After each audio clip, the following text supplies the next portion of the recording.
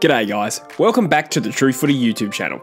As you may be aware, we've been keeping our own mock Brownlow count throughout the 2019 season, as we were publicly releasing the results of the count throughout the first half of the season on our social media. During the second half of the year, however, we decided to keep the votes private until the end of the home and away season. So in this video, I'll be taking you through our own abbreviated Brownlow Medal count, round by round. The season kicked off with the traditional Richmond-Carlton game, where Tigers skipper Trent Cotchin led the way for his side with the best on-ground performance with 31 possessions. Tim Kelly was prominent as the Cats stunned the Magpies, while Stephen Coniglio won True Footy Player of the Round with 3 goals and 31 possessions. In round 2, we saw Treloar and De Goey tear the hapless Tigers apart. The Giants were on the receiving end of Luke Shuey and the West Coast Eagles in Perth, while Lachie Neale staked his early Brownlow claim with a monster 43 possession performance against the Roos. The following week, Pat Dangerfield helped put the Crows to the sword at their home ground, and it appeared the Cats were the early benchmark side of the competition. Andrew Gaff also polled 3 votes in his return game from suspension as the Eagles won the grand final rematch from last year. In round 4, the Giants stunned the highly fancied Cats down at GMHBA, with Stephen Coniglio earning 3 votes for his 34 disposals. Jack Billings also continued his bright start to the season, earning 2 votes as the Saints upset the Hawks.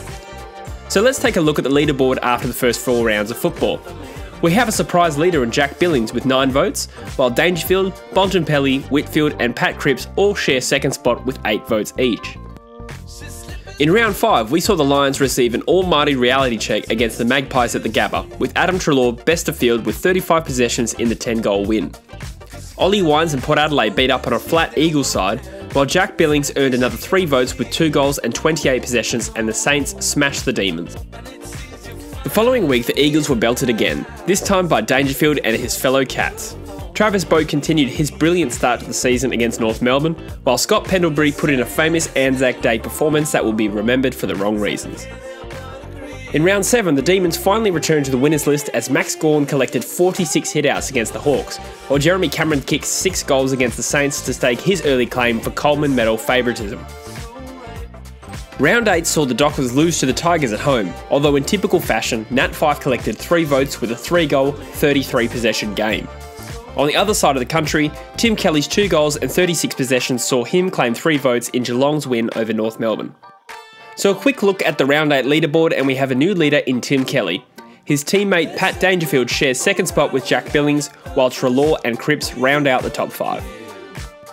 In round 9, the Lions beat the Crows in a thriller at the Gabba, and Lachie Neale's 39 possessions saw him claim 3 votes to jump to equal top in the Brownlow count. Travis Boak again picked up 3 votes in the Powers win over the Suns, while Elliot Yeo continued his ascension to becoming an elite midfielder with 3 votes against the Demons.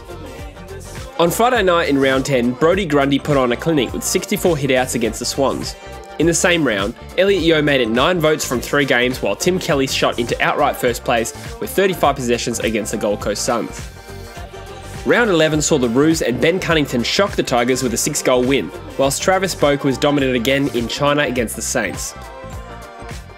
Round 12 was the first of the bye rounds, and the Tigers were slaughtered mercilessly once again, this time by Pat Dangerfield and Geelong. Pat Cripps also put in one of the best individual performances all season with a 4-goal, 38-possession clinic against the Brisbane Lions. So after 12 rounds, Geelong teammates Dangerfield and Kelly sit in first and second place in the count.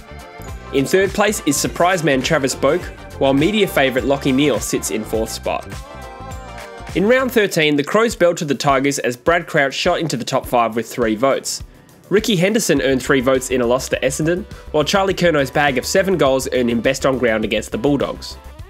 The following week, Dom Sheed's 2 goals and 36 possessions against the Bombers earned him 3 votes, while Luke Parker put in a monster performance as the Swans upset the Hawks. Later in the round, Robbie Gray's 2 goals and 31 possessions helped the Power end Geelong's run of good form. Round 15 saw the Bombers stake a realistic finals claim with a 1-goal win over the Giants, while Tim Kelly helped himself to another 3 votes with 2 goals and 33 possessions against the Crows. In round 16, Stephen Coniglio earned 3 votes in a losing cause against Brisbane, despite getting injured. Aaron Norton's bag of 4 helped the Dogs stun the Cats, while Jason Castagna led a Richmond onslaught against the Suns with 5 goals and 18 possessions. So it's time once again to look at the leaderboard, and we have a new leader in Stephen Coniglio, who is about to miss the rest of the regular season due to injury. Tim Kelly and Lachie Neale sit immediately behind, while Pat Dangerfield and Adam Treloar remain heavily in the mix. Fremantle's Nat Fyfe has begun to make a slow charge up the leaderboard, slotting into 9th spot. In round 17, Fremantle skipper Nat Fyfe once again polled 3 votes in a losing cause, kicking 3 goals as his side went down to Hawthorn. Meanwhile, Eddie Betts and Ben Brown kicked 6 goals each as their sides experienced mixed fortunes. In round 18, the Lions scored an important win over the Roos at home, with Jared Lyons collecting 3 votes for his 2 goals and 30 possessions. Jack Billings earned Best on Ground honours as the Saints upset the Dogs, while Liam Shields took 3 Brownlow votes as the Hawks stunned the Cats. The next week, the Tigers flogged the Pies on Friday night to exact revenge for last year's prelim, and Dusty Martin led the way with 2 goals and 38 possessions. Jack McRae led the Bulldogs in an onslaught over the Dockers, while Dylan Shield helped his side avoid an embarrassing loss to the Gold Coast Suns. In round 20, Port Adelaide's Dan Houston was Best on Ground in his side's huge win over the Bombers, while Adam Treloar earned 3 more votes in his side's convincing win over the Gold Coast at the MCG. Jack McRae was monstrous in his side's loss to Brisbane, earning the 3 votes in that game as well. So with 3 rounds to go, Adam Treloar has taken the outright lead in the overall leaderboard. He sits just ahead of Tim Kelly and Lachie Neale, while Jack McRae has made a late season charge to be within striking distance. For the last 3 weeks, I'll show the leaderboard round by round. In round 21, several contenders won 3 vote performances. Adam Treloar had 31 possessions against the Demons, Nat Fyfe had 2 goals and 35 possessions, and Pat Dangerfield had 33 possessions and a goal in a big win. So as a result, Treloar extends his lead to 2 votes, Pat Dangerfield storms into 2nd while Nat Fyfe is now 4th overall. Despite his side losing to the Lions at the Gabba, Pat Dangerfield earned again 3 votes for a 1 goal, 36 possession performance. The suspended Dustin Martin won 3 votes against the Eagles, although of course he is not actually eligible for this award. So with 1 round to go, Pat Dangerfield has taken the lead in the overall count, and it becomes a 3-horse race with only Adam Treloar and Jack McRae able to win the award from Danger. As it would happen, Dangerfield put in one of his most dominant performances all year in the final round of the season, kicking 4 goals and amassing 34 possessions in his side's big win over Carlton. He finishes the year with 30 overall votes, winning by 4 over the next best in Adam Treloar to take home his 2nd career Brownlow Medal. So here is the overall top 10, which I feel is fairly indicative of who the best midfielders this season have truly been. But the mock Brownlow Medal isn't the only award we have to give in this video. Throughout the season, the 4 of us at True Footy have been voting on our own Player of the Year award, and the results are as follows. As a bit of a surprise, Brodie Grundy has taken out the award with 84 votes, comfortably ahead of Nat Fyfe and Jeremy Cameron in 2nd and 3rd spot. Given the Brownlow hasn't been a Ruckman's award in recent years, it is fitting that Grundy is recognised by us as one of the very best players in this competition. This is also a good time to acknowledge the winners of the other True Footy awards this season. Chad Booth has won our AFL Fantasy League, scoring an average of 22-15 points a round and ranking 220th in the country.